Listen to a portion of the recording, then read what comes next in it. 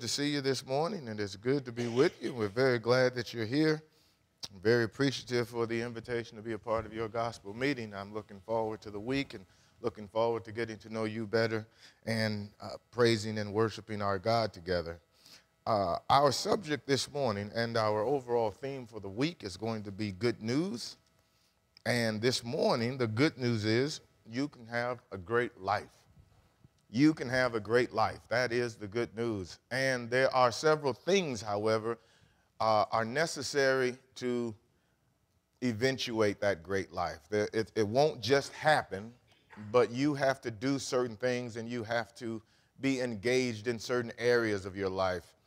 We'll talk, time permitting, about 6 things. We'll probably get to 3. But we'll move as quickly as we can to try to get to all 6.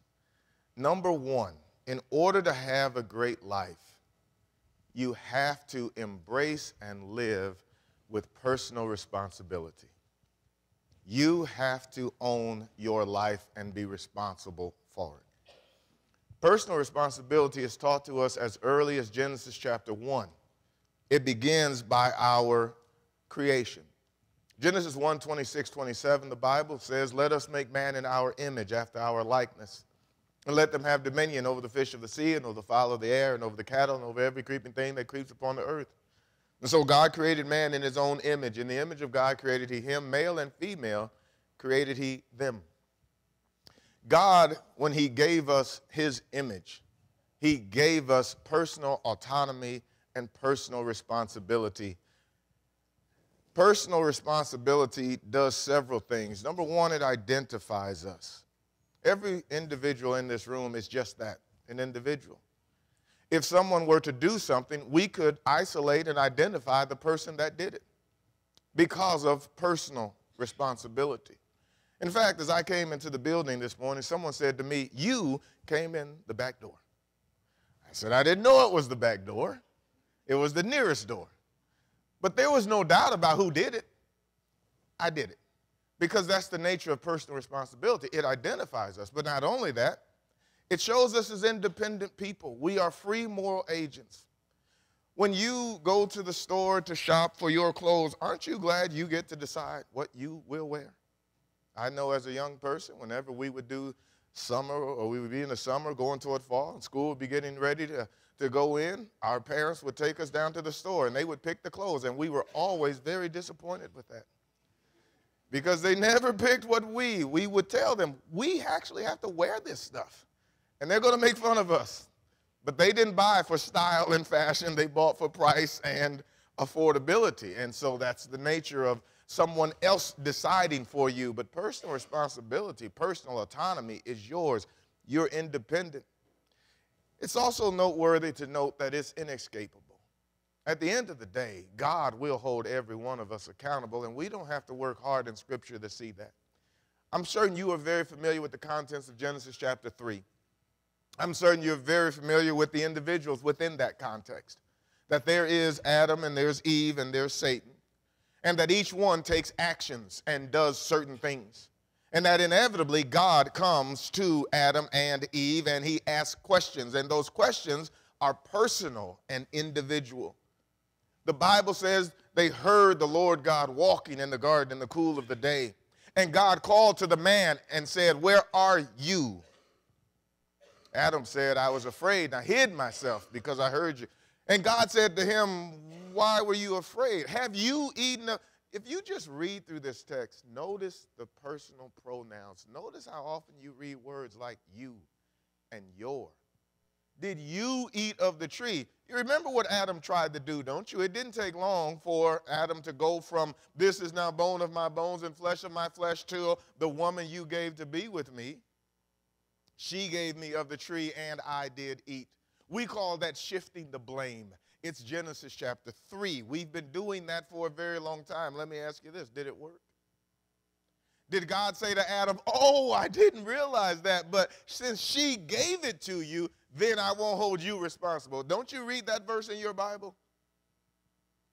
Genesis chapter 3, God is trying to help us understand that personal responsibility is each individual's responsibility to him. Secondly, you have to be personally responsible to yourself. You owe you to be honest to you. Have you ever been dishonest with yourself? Don't raise your hand. Don't even say anything out loud. Let's just think on that together. Don't you find sometimes, though, it's possible for you to be dishonest to you? For you to tell yourself things that you know aren't true? Now, you can do that in either good or bad, and very often people do it in a bad sense. People say things about themselves that's just not true. I do a lot of counseling with people, and I tell them, you need to do better self-talk. Don't tell yourself you're good for nothing. Don't tell yourself you can't do anything right. That's actually just not true. But sometimes we deceive ourselves. We aren't honest with ourselves. We have to examine our beliefs. And you need to ask yourself, the Bible encourages and enjoins, examine yourself. Just ask, what do you really believe? Sometimes you hear members of the Lord's church have gone away. They've left the Lord. Sometimes people within the building have already gone away. They just still come. You and I need to constantly examine our beliefs. What do you actually believe? We owe it to ourselves to be good to ourselves. What do you do with you? To speak good, to love ourselves, because the Bible says love others as you love yourself. Sometimes the reason people struggle to love other people is you will find they don't actually love themselves.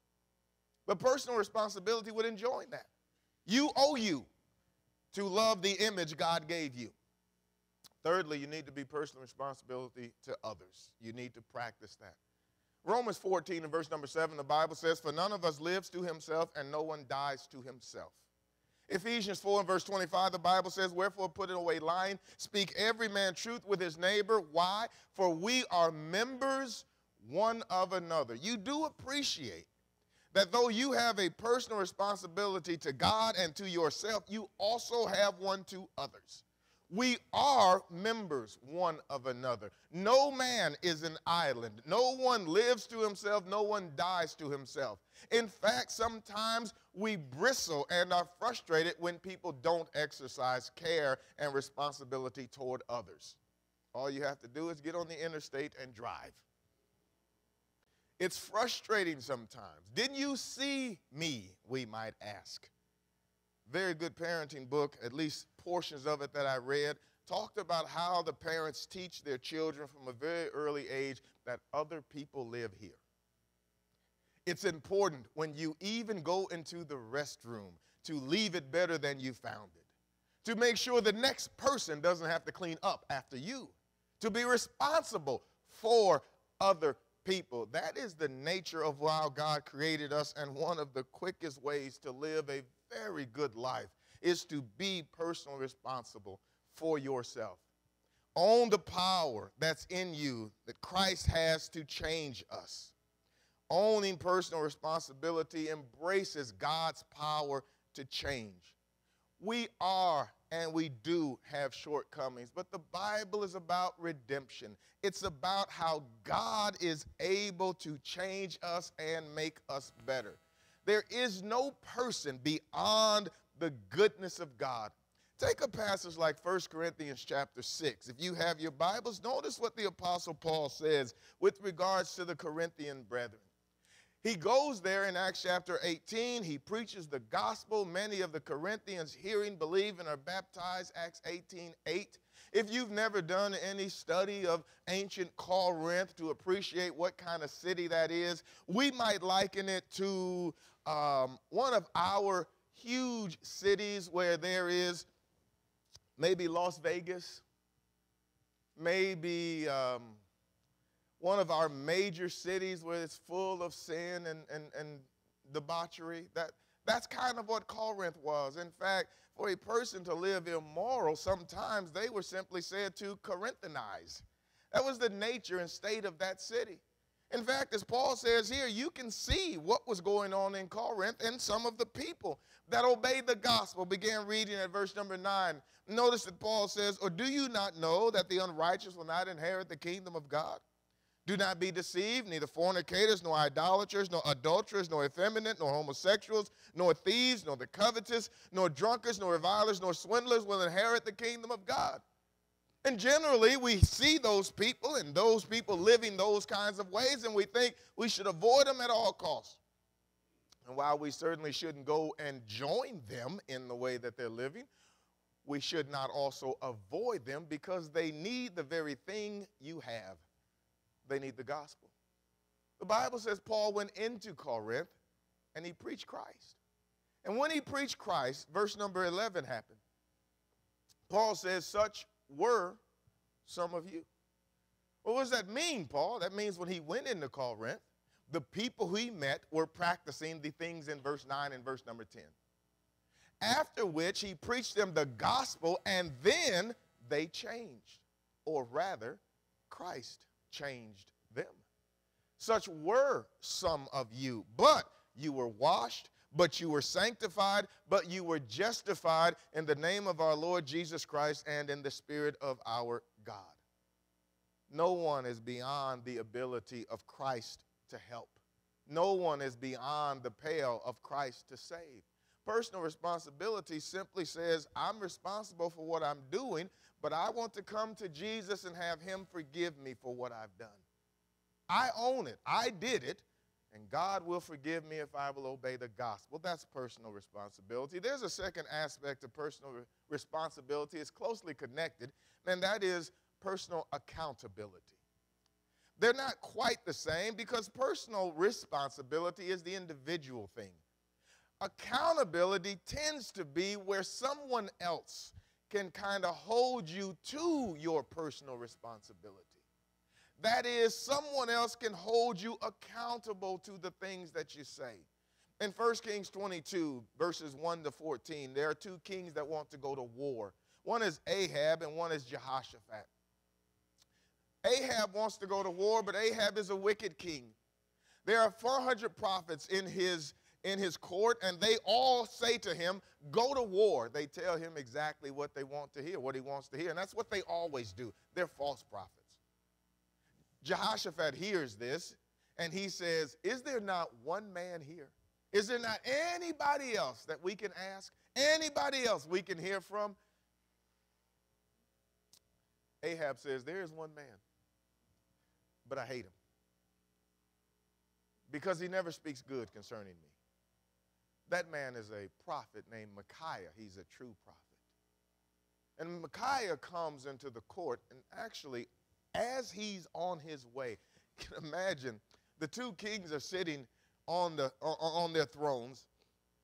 Micaiah is coming down the hall, and somebody runs out to meet him before he gets in. And when they go out to meet him, they whisper to him. They tell him, now listen, everybody inside has said good things about the king. They've told him exactly what they wanted to hear. When you go in there, you make sure you do the same. This is Micaiah's response. Micaiah said, as the Lord lives, what the Lord says to me, that will I speak. He will hold the kings accountable. It goes all the way through the Bible. You remember when David sinned with Bathsheba? It was another person that came to David, Nathan the prophet, 2 Samuel 12, who told David first the parable and then the explanation. David said, the man that has done this thing deserves to die. Nathan said, thou art the man. Is there anybody in your life who can hold you accountable? Is there anybody in your life who can say, you know, you're not keeping your word and you accept it? Is there anybody in your life who can say, you know, you're not doing the right thing here and you reverse your course of action? Is there anybody who can hold you accountable to be personally responsible? Chances are good there's somebody in your life, and chances are good they've probably tried. And depending on how you and I respond to that will determine whether or not they'll ever try again. Because sometimes people hold each other accountable, not out of maliciousness, just out of personal responsibility. Listen, you said it and you didn't do it. You gave your word and you didn't follow through. Hey, you need to fix that. That's not the way to do that. You know God wouldn't want you to do that. And you need to be held accountable. And some people, they respond so sharply to that, that other people simply say, Let them go. I will not risk my head on the chopping block trying to be helpful to this individual who clearly is going the wrong way. They know it, I know it, others know it. I tried to reach out, help them turn around, but they chewed me up so badly that I will not again try that. Listen, you don't want people to not hold you accountable, because that means whenever you go the wrong way, they'll just let you go. You can be greatly helped if you will, one, be personally responsible for your life. You're not a victim. You're not without control. Personal responsibility is a blessing from the Lord, but you also need to be held accountable. If you gave your word, keep it. If you said you would, do it. If you're supposed to be doing, well, then do that. That's personal responsibility and accountability. Number two, spiritual development. You want to have a great life, you need this. You need spiritual development. There are two areas of development in Scripture, two areas of spirituality. The first area is salvation. If a person is not saved, then they have no more pressing need in their entire life than that. Doesn't matter what the economy is doing. It does not matter ultimately. It doesn't matter anything else. Nothing else matters. If your soul is not saved, that is your primary issue in life. We'll talk about death later this week, and I'll probably say this again. But a person who is not saved, if death gets to them before they get to Christ, you don't have the capacity to imagine the horror of that. You and I just can't fully grasp it. You cannot appreciate what it means to go to hell, neither can I, not fully. We can't understand eternal damnation, not in its entirety. We can try, and we will. We'll talk about it, but we'll do the very best we can to describe it, but we'll fall short. But there is no more pressing need. In fact, read it in Scripture. Look at 2 Thessalonians chapter 1. Listen to the Apostle Paul describe it. This is the first part of spiritual development. If you are not saved, and friends, obey the gospel of Jesus Christ.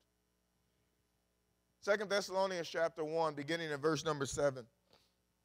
The Apostle Paul writes, "And to give relief to you who are afflicted, and to us as well, when the Lord Jesus will be revealed from heaven with his mighty angels in flaming fire." So that day is coming. At some point, Jesus will come in flaming fire with his mighty angels. At some point, that will happen. When he does, verse number 8 says, "Dealing out retribution to those who do not know God, and to those who do not obey the gospel of our Lord Jesus." What will happen to them? Verse number 9 will explain. These will pay the penalty of eternal destruction away from the presence of the Lord and from the glory of his power. The Bible tells us, "Boast not thyself of tomorrow, for thou knowest not what a day may bring forth." There are so many incidents in history that help us appreciate the difference in the value of just one day. I have no idea. I can only guess that December 6, 1941 was a day like any other day, but December 7th wasn't. I can only guess and imagine that September 10th was a day like any other day, but September 11th wasn't. There is just one day's difference between the events. And that's the nature of one day. And that's the warning in Proverbs 27:1. You don't know what's on tomorrow. And so the Bible says, "Boast not thyself of tomorrow." You don't know what a day may bring forth. Just one day, and the world changes. Just one day, and people go into eternity by the thousands. Just one day.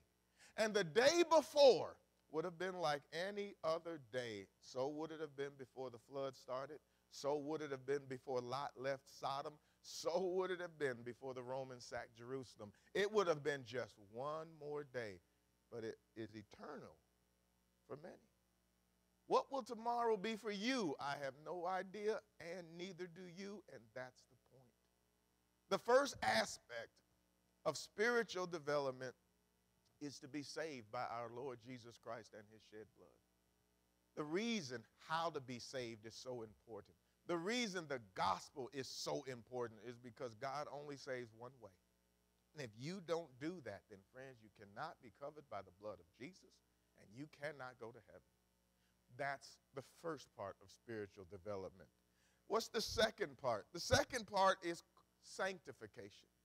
This is the part for people who are saved. How do I have a great life? I need to grow my faith. I need to develop my spirit. I need to mature in Christ. That's what the Bible describes it as. If you're there near 1st and 2nd Thessalonians, turn back to 1 Thessalonians 4 and listen to the Apostle Paul describe it. Beginning in verse number 1, Paul says, "Finally, my brethren, we request and exhort you in the Lord Jesus, as you receive from us instruction as to how you ought to walk and please God, just as you actually do walk, that you excel still more."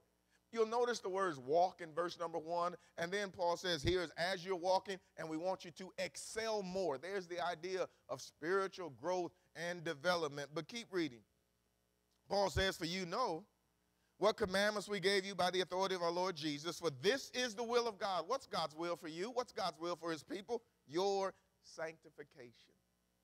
That is, that you abstain from sexual immorality, that each of you know how to possess his own vessel in sanctification and honor, not in lustful passion like the Gentiles who do not know God, and that no man transgress, defraud his brother in the matter, because the Lord is the avenger of all these things, just as we also told you before and solemnly warned you. For God has not called us to the purpose of impurity, he says it again, but in sanctification.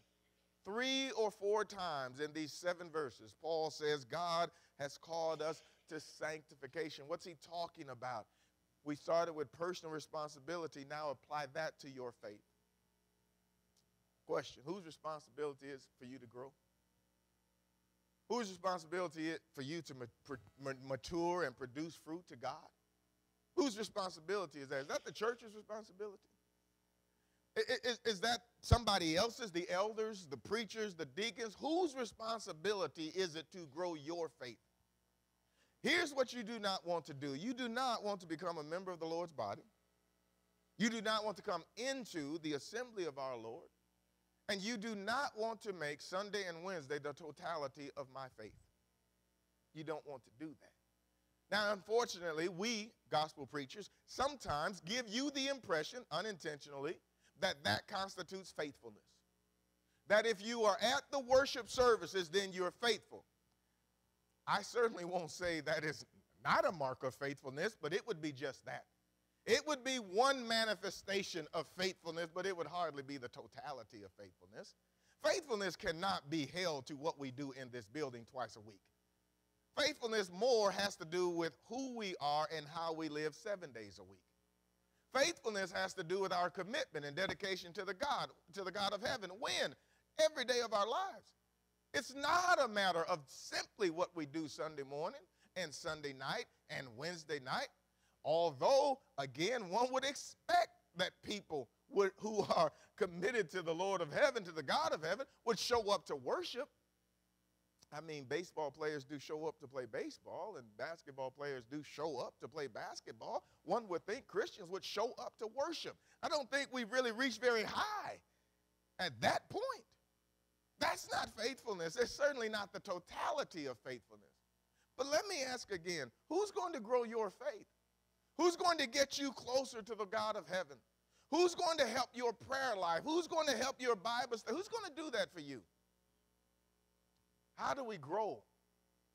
If you read the Gospel of John, if you just read through those 21 chapters, John will actually tell you at the end of the book why he wrote the book, chapter 20, verse 30 and 31. John said, "Truly many other things did Jesus in the presence of his disciples which are not written in this book, but these are written." So these are written for a very specific reason, that you might believe that Jesus is the Christ, the Son of the living God, and that believing you might have faith in his name. That's why the Gospel of John is so unique in its nature. That book is dedicated to the proclamation that Jesus Christ is the divine Son of God. It's why it starts the way it does. In the beginning was the Word. To tell us that the one who became flesh, verse 14, is divine in his nature. Now, when you start to read that book, what you'll find is Jesus constantly talking to people about spiritual things and trying to get them to understand spiritual truths. And so in chapter 2, he has a conversation about the temple. He says, destroy this temple, and I will raise it up in 3 days. And they say, it took 46 years to build this temple. How are you going to raise it in 3 days? And John would tell us at the end of that chapter, he spoke of the temple of his body. He wasn't talking about brick and mortar. In chapter 3, he'll talk about being born again. And Nicodemus will say, how can a man enter the second time into his mother's womb? Jesus is not talking about physical birth. He's talking about spiritual birth, born of water and of the Spirit. In chapter 4, he'll talk about water. He'll be at a well. A woman will have a vessel to draw, and Jesus will say, give me a drink. And she'll say, how are you a Jew talking to me, a woman of Samaria? Jesus said, if you had known who it is that asked you a drink, you would have asked me. I would have given you living water. She says, you don't have anything to draw with, and the well is deep. What kind of water are we talking about? He's talking about his word. He's talking about living water. And this goes on all the way through the book. What's Jesus saying? He says it very plainly in chapter 6 and verse 63. It is the Spirit that quickeneth. The flesh profiteth nothing. The words that I speak unto you, they are spirit and they are life. Have you ever read the Bible? I don't mean read at it. I mean, have you ever read it? Have you read it all the way through? And I know sometimes people do these yearly Bible reading things. Nothing in the world wrong with it. I'm a fan, absolutely. Excuse me. But a whole year? A whole year to read the Bible? Let me ask you this. After you read the Bible over the course of a year, how much do you retain? How much do you remember what you read? You get to December, you remember January? You get to October, you remember February? I mean, how much? Nothing wrong with the reading. I think sometimes we just sell ourselves short. Did you know that you could read the New Testament in 30 days?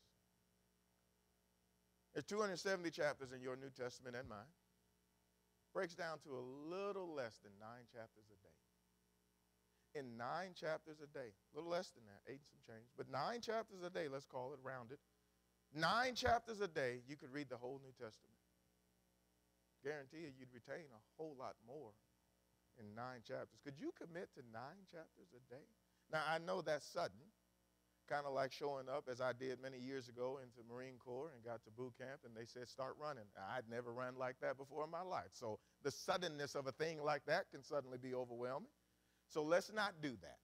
If that's a lot, and it is, because if you think reading 9 chapters a day is a lot, then don't miss a day, because 18 is, is much worse than 9. But what if we did this? What if we took 2 months? What if we took 60 days to read the New Testament? That would be 4.5 chapters a day. 4.5 chapters a day over 2 months, and you could read the entire New Testament. I know, still a lot. I feel like one of those salesmen on TV where they've shown you 2 deals and they say, but wait, if you subscribe now. What if we took a quarter?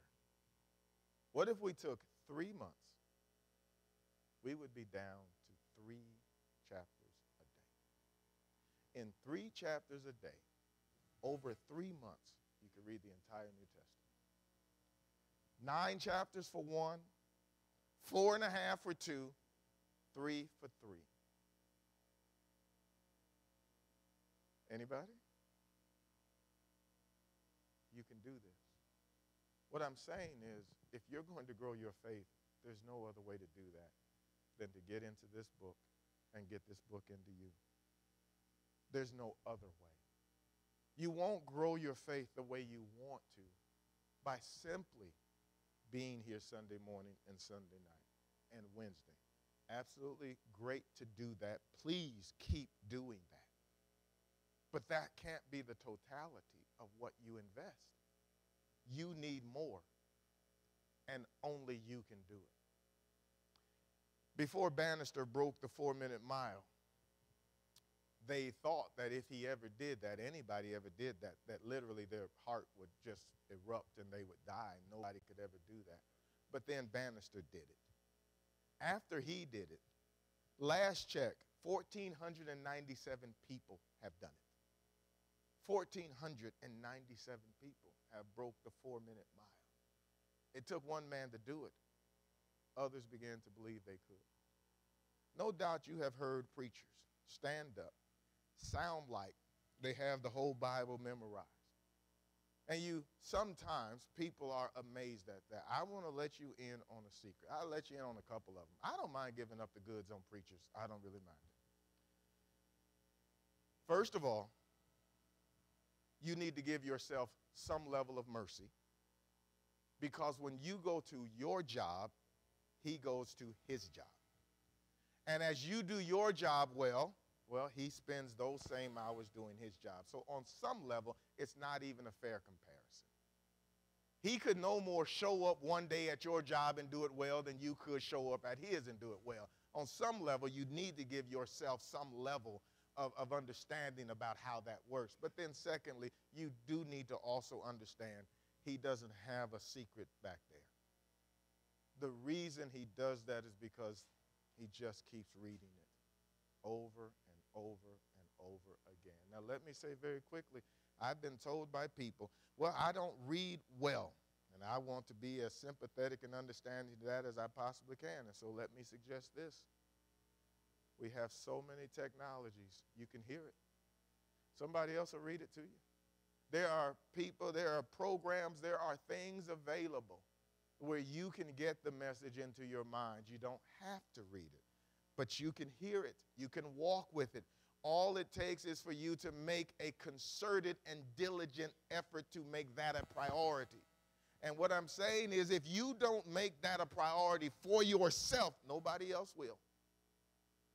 And months will go by, and then years will go by, and then decades will go by, and your faith will not grow. That's one thing. A second thing, by way of spiritual development, champion a cause for the Lord that you can do.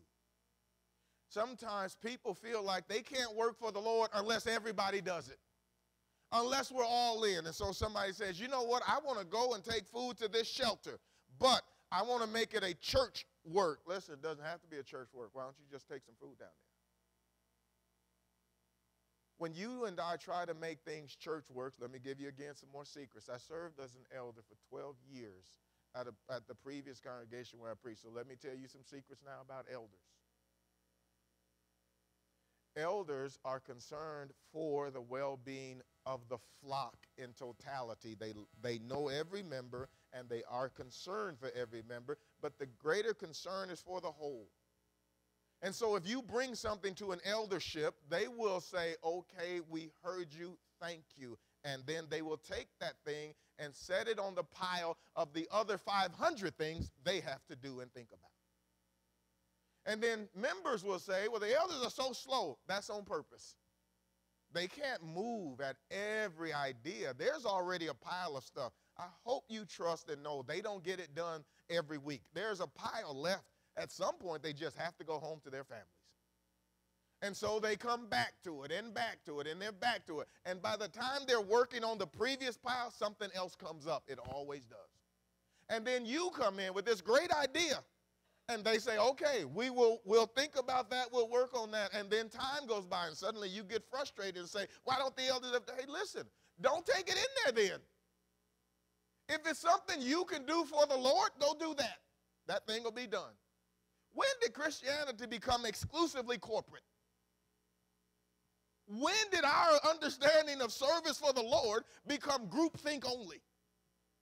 Is there time to do things in a group? Absolutely. Should the family get together? Absolutely. Who will direct us and lead us? The elders. But as an individual, there's a neighbor next door in need of help. I know what you could do, go help. There's somebody sick who needs cards. You know what? Why don't you write some cards? There's a hospital visit that needs to be made. There's a meal I can take. When did you cease to be able to labor for the Lord for you? When did that happen? When did you lose the ability to develop and grow your faith? Write cards. Host a fellowship, share the gospel, read with someone, visit an elderly person who's sick and shut in.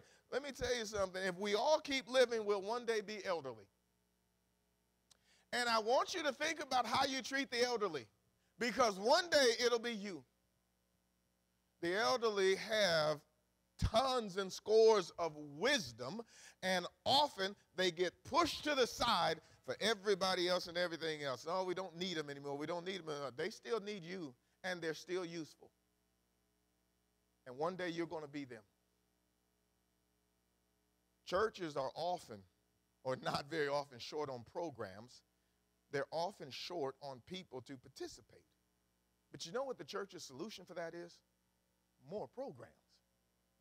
Likely we don't need more programs. We need more individuals to grow their own faith and develop it in the Lord. We read about Aquila and Priscilla, husbands and wives. Couldn't y'all use y'all marriage to glorify God? Couldn't y'all be Aquila and Priscilla? Young and old, young people, I know y'all have fantastic ideas. I know y'all can touch people that other people can't touch. I know there are things you can do. Can't y'all host people at y'all house? Let's have them over to our house. I don't know where I am now. I think I'm on number 3. Number 3, determined to develop a realistic spiritual perspective. I know that's a mouthful, so I'll say it again. Want to have a great life? Make it up in your mind. I'm going to develop in my mind a realistic spiritual outlook on life. There are some people who see problems with everything. In fact, that's all they see. They see a problem with their birthday. You know, birthdays are supposed to be joyous occasions, but some people say birthdays, I hate them. Really? Let me get this straight. You hate the day you were born. I think you should work on that. Instead of complaining, why don't we celebrate another year God has gifted us? 364 days elapsed, and then your day came. That means you were blessed with 364 before it. Instead of being thankful, they complain. Some folks have problems about the weather. It doesn't matter. Weather is unpredictable, but of course nobody knows that. Nobody knows the weather is unpredictable, so we get actually angry that it is unpredictable. But don't we all know that? Don't we all know they're guessing, doing the very best they can with all of their radars to guess? And yet people are upset. Some people it's too hot, others it's too cold, then it's too wet, now it's too dry. Where do you want to live? Why don't you pick that place and then go enjoy the weather there? What you constantly say reveals what you constantly think. And the Bible enjoins upon us not to be murmurers and complainers. Let's read it together. It's Philippians chapter 2. In fact, if you want a great book on a perspective and outlook, that would be the book. The Apostle Paul gives just great insight into the proper way to interpret life, ups and downs, ins and outs, goods and bad. He just is as steady as can be right through it all. In chapter 2 and verse 14, he says, do all things without grumbling or disputing. Sometimes when we're reading the Bible, it's possible to read over words. It's possible to miss words. It's possible to miss words or change words while reading them correctly. For instance, in your Bible, let me ask, does it say do all things without grumbling or disputing, or does it say do most things or many things? It can't mean all, can it? I mean, I know it says it, but it can't. Yeah, it does. It says just what it means. It just means what it says. Do all things. How? Without murmuring and complaining, King James says, grumblings and disputings. What you're showing to the world in your thoughts, in your words, in your deeds, that's what you're showing. You're showing your heart. You're revealing it. And friends, let me ask you, shouldn't having Jesus in your life be different than not having Jesus? Shouldn't he make a difference? I mean, here's person A. They don't have Jesus. We would say, now that's a person of the world. Okay. So in this person of the world, we might hear them complain and murmur. In this person of the world, we might see them cut corners. In this person of the world, we might see them stressed out and just absolutely in despair. We might see that. Why? It's the person of the world. Got it. But here's person B, and they have Jesus. Please tell me we all agree that they shouldn't be the same, should they? I mean, they shouldn't talk the same. They shouldn't think the same. They shouldn't live the same. There should be some identifiable difference between the two.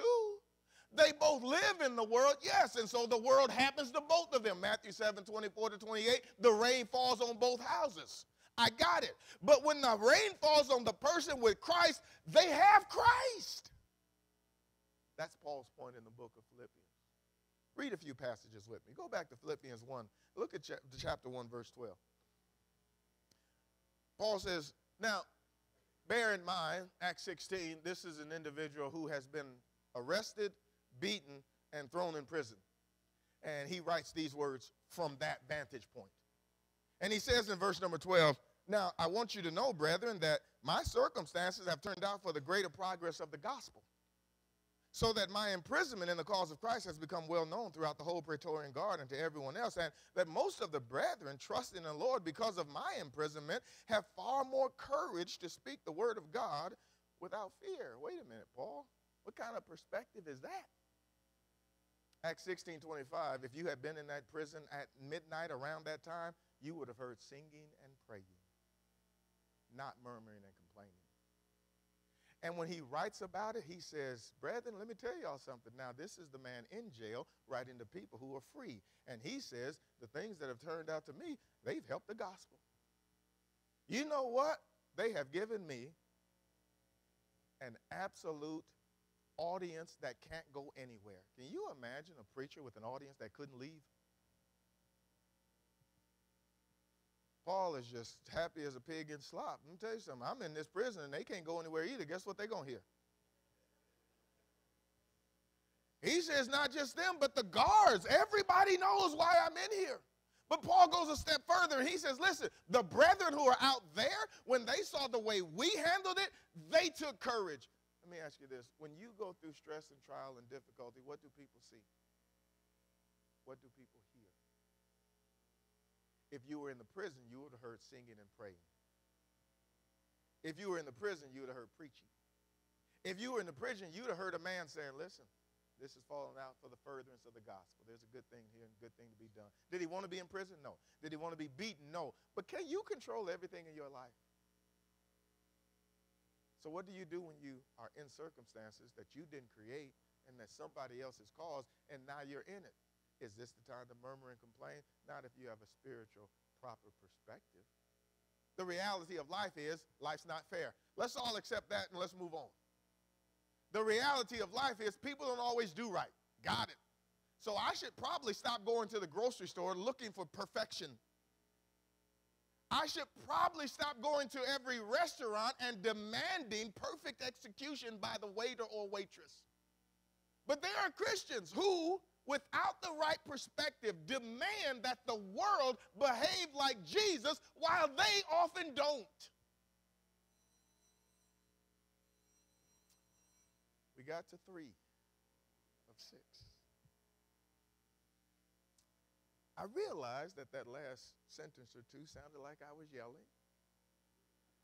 It's not really what I meant to do.